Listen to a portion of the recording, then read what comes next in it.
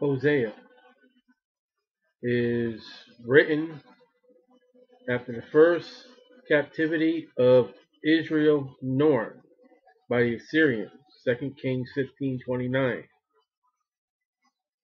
So we jump back into history a little further. Our eyes are off Judah and on the northern 10 tribes. Chapter 1. The word of the Lord that came unto Hosea. Okay, so this is the inspiration. God is speaking to this man. It's inspiration of God to this man, the son of Beeri. Of all the Hoseas you find in the Bible, it stands this man out to who his dad is. Because there's other Hoseas. Hosea is to save. Joshua would be Jehovah save. You put a J-E in front of Hosea, you would have Jehovah save. You would have Jesus. But God's name is dropped. It's just to save. And we'll see why in this book. In the days of Uzziah, Jotham, Ahaz, Hezekiah, kings of Judah, and in the days of Jeroboam, the son of Joash, king of Israel. So this book is dated, if you're to lay out the kings of Judah and the kings of Israel. This is just before they go into captivity. It begins with the word of the Lord by Hosea. Excuse me. The Lord said to Hosea, go. That's a proper expression from God. Tells you to go. Take unto thee a wife of whoredoms and children of whoredoms. Well, how's that for a commission of God? Hosea, you a man of God? Yes, I am, Lord. You obey the law? Yes, I do, Lord. You do right? Yes, I do, Lord. I want you to go get a wife that's a whore.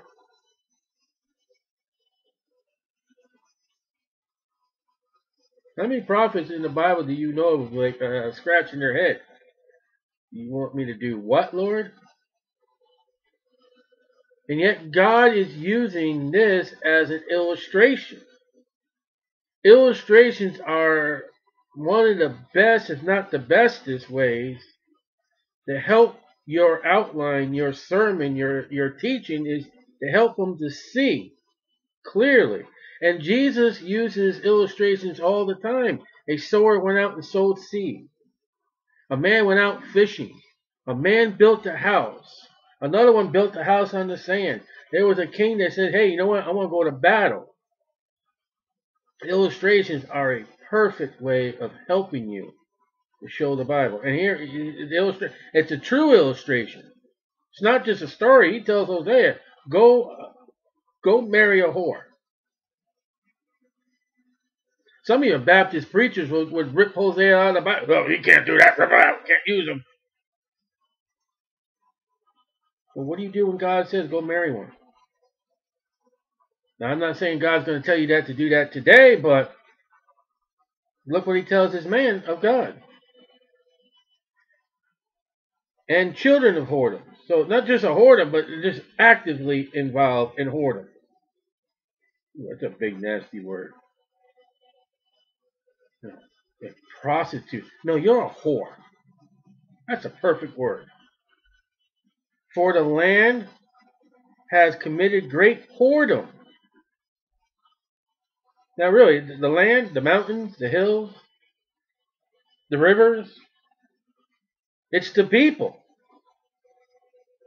And we're going to see who these people are. I'll tell you right now, it's Israel before Judah.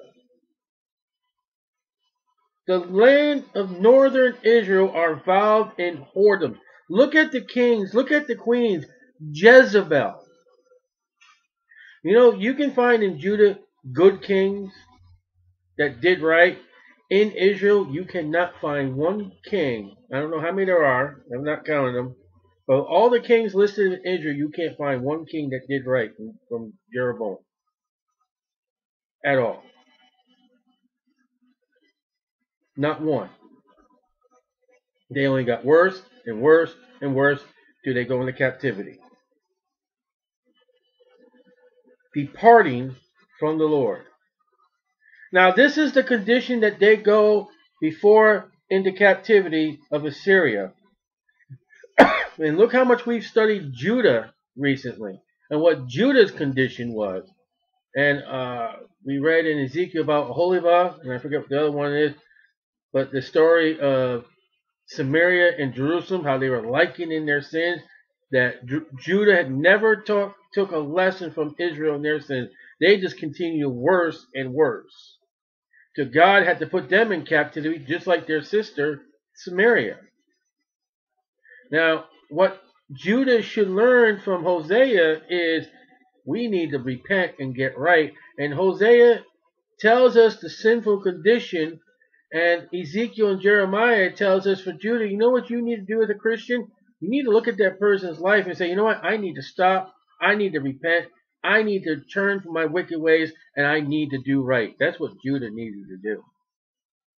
It was longer for Judah to go into captivity, but it ended up in captivity the same way that Israel ended up in captivity, because Judah never took a lesson.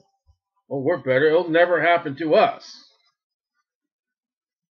And that is sinful thinking. So he went and took Gomer, the daughter of Diblaim. So he went and did it. He did exactly what God told him to do, which conceived and bare him a son.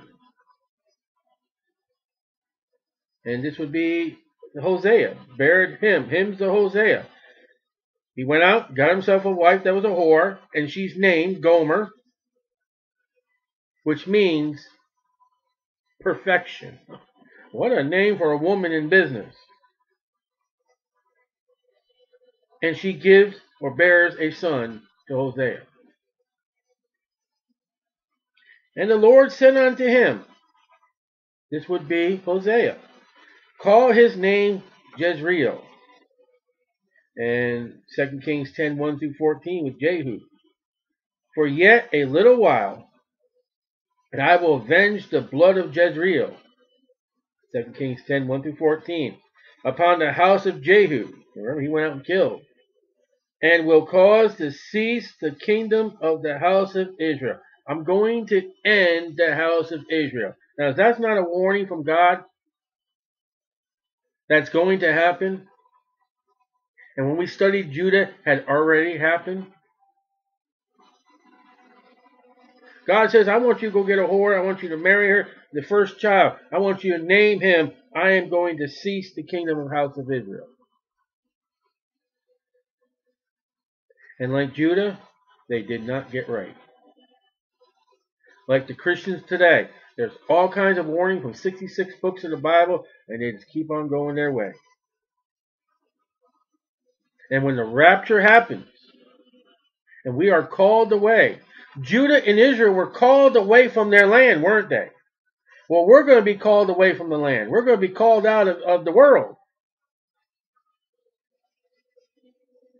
Unlike Israel and Judah, some of us are going to get crowns and rewards, but those who did not adhere, those who did not do what God told them to do, they're not going to get no reward, but a rebuke, a loss, ashes, smoke.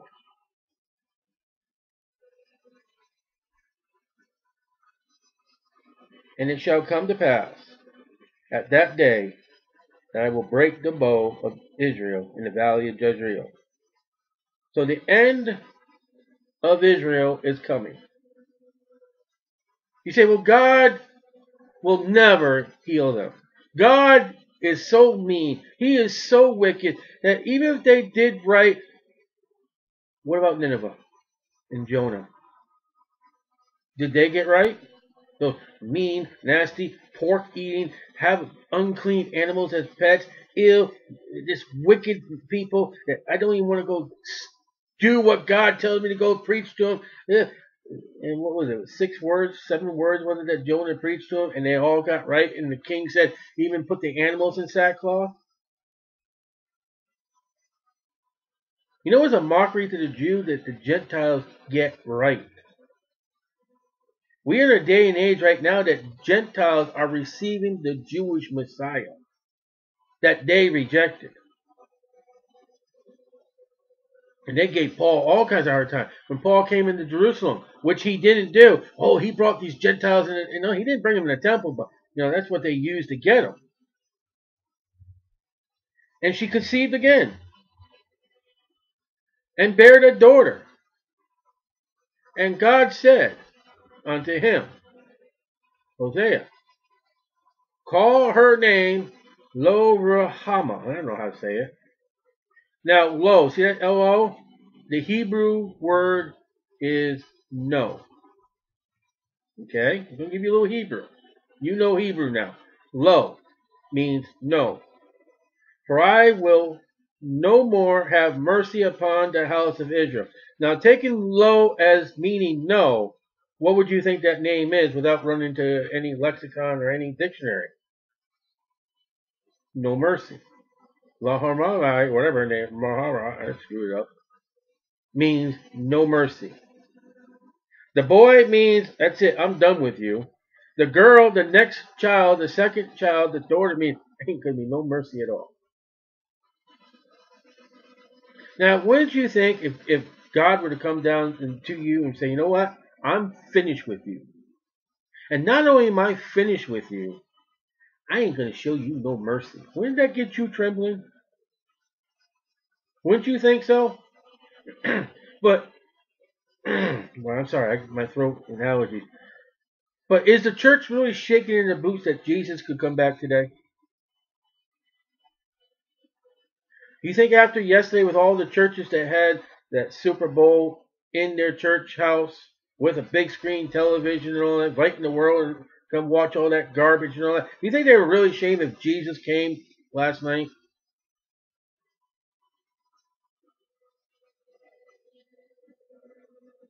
They're not. And when God says, I'm going to be finished with you, and I ain't going to show you no mercy, that is a time that, you know what? You need to find out what to do to get right. When God says, I ain't going to show you mercy, you ain't going to get it from the world, and you ain't going to get it from Satan. But I will have mercy upon the house of Judah. Judah has not fallen decay yet. But it will. And God will leave Judah, and he'll lack them mercy as through Jeremiah, Ezekiel, and Daniel. That's down the road. But God is going to take his eyes off northern Israel and put it upon Judah. Now, Judah at this point should be, look what Jehovah is doing to our brethren.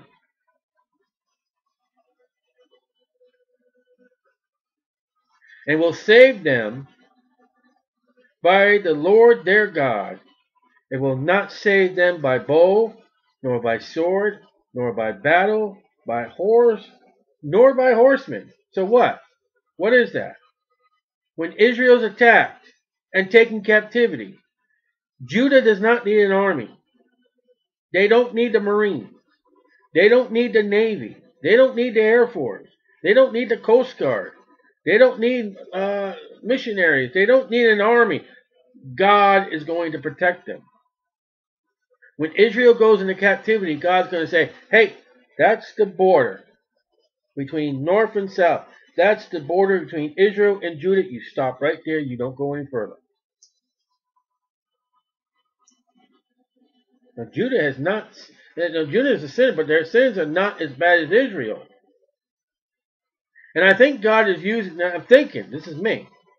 I think God's going after Israel to get Judah right, because we know now by studying the books of the Bible that we're up to Hosea now, we know exactly what happened to Judah. They did not follow God's lead. They went the lead of Israel, and now the temple is gone, and the city is gone where we left off in Daniel. Daniel's in Babylon. He's in a Gentile city with pigs being cooked and all kinds of worshiping idols and all kinds of gods and no temple.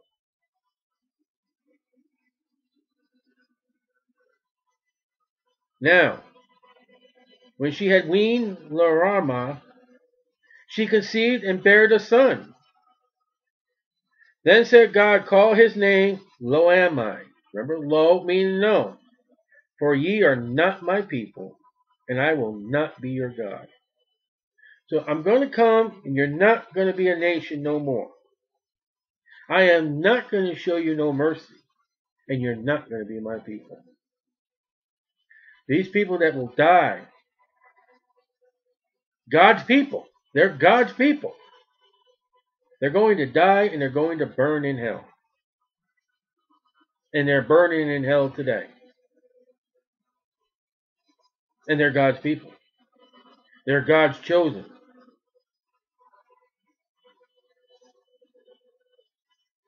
Aren't you glad you're under the mercy of the gospel of the Lord Jesus Christ, saved by grace? You can't go to hell today. If you are a child of God, you can't. You can't lose your soul. These are God's people in the Old Testament. He said, listen, I'm not your God no more. Jesus says in the Gospel of John, he says, you may deny me, but I can't deny you. No one can pluck them out of my hand. Here they're being plucked. Here they're being cast off. And when religion tells you, oh, you can lose it, you're in the Old Testament. Get back in the New. You're under the blood of bulls, goats, and whatever.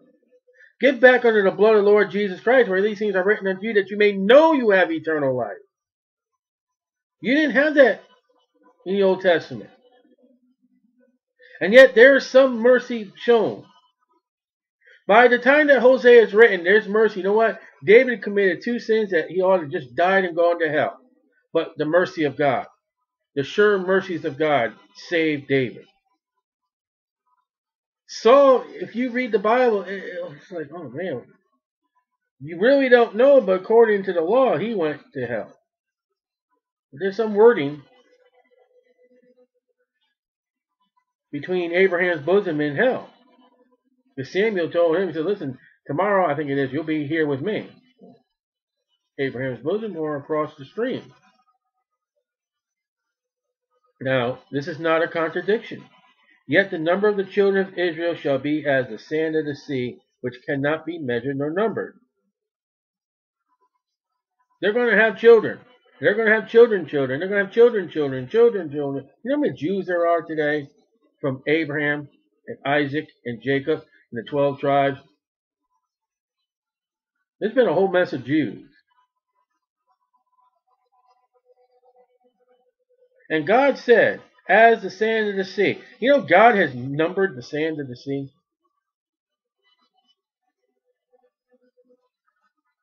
Now, I'm not dating nothing. Never am I going to date anything. Because I don't know. But God knows how much sand is on that sea. And he says, be as the sand of the sea. Maybe there's a point in time that every Jewish person that is born, they're getting closer and closer to how much sand is in that sea that God knows. Doesn't he say, as the stars are in the heavens, and he knows all the stars by name? Wouldn't it be funny if you open up Chronicles, all those names, and there are the names of all the stars in the heaven? Never mind Orion and all that. Maybe all those stars have got Jewish names. Then Joseph tells his brethren, I had a dream, the sun, Jacob, the moon, my mother, and the 11 stars bow down before me. Well, there's at least 11 stars up there with the names of the 11 tribes of Israel and 12 Joseph.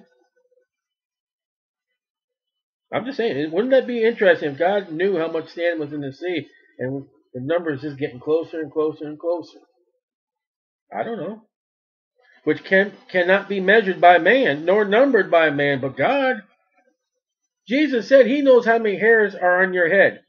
You know how many humans have been since Adam, and that God's been in the business of counting your hairs, those that have fallen off, those that have grown.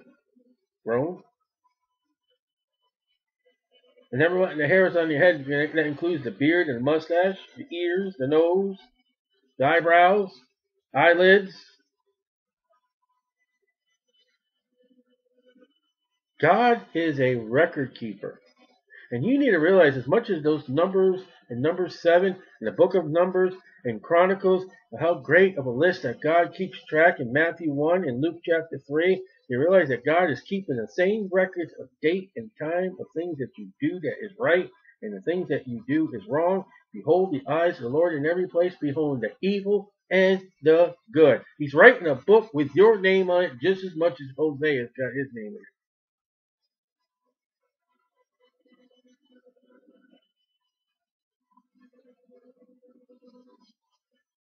He measured or numbered, it shall come to pass that in the place where it was said unto them, Ye are not my people.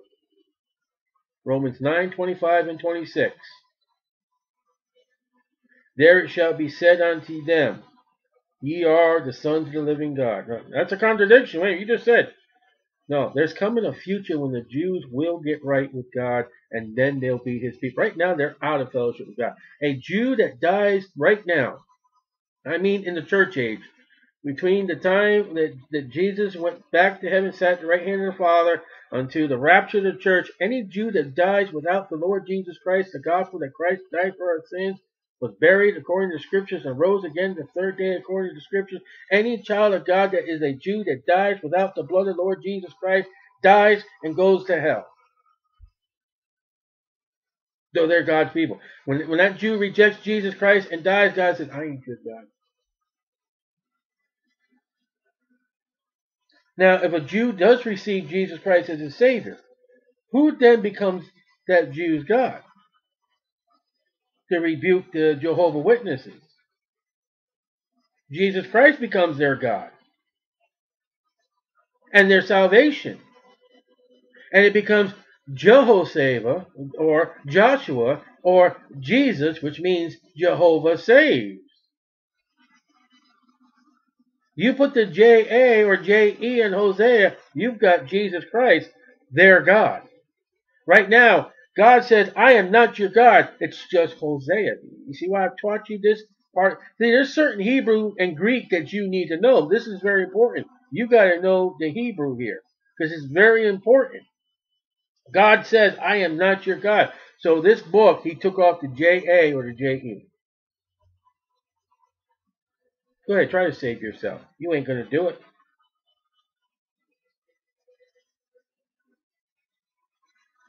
Ye are the sons of the living God. Those that believe on the Lord Jesus Christ become the children of God by the gospel of the Lord Jesus Christ, by the Holy Spirit. And then when the desolation shows up from Daniel, and they start fleeing, and they start seeking God, and the Lord Jesus Christ gets on his horse and comes back and gets them, those that are alive and those that are in the millennium, then they become the sons of God again.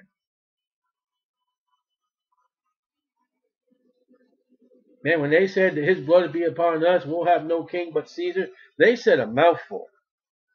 Just as much as they told Moses when God said, you want the law? Yeah, we'll do everything you tell us to do. Really? Have you ever broken down what the law says for them to do and not to do? I think it's like 107. I got something like that in my webpage. All the different things broken down, a few extra added in there. There's a lot of laws for them to obey and keep, and they never did. That's why Israel goes into captivity. That's why Judah goes into captivity. They didn't keep the law. We can't keep the law.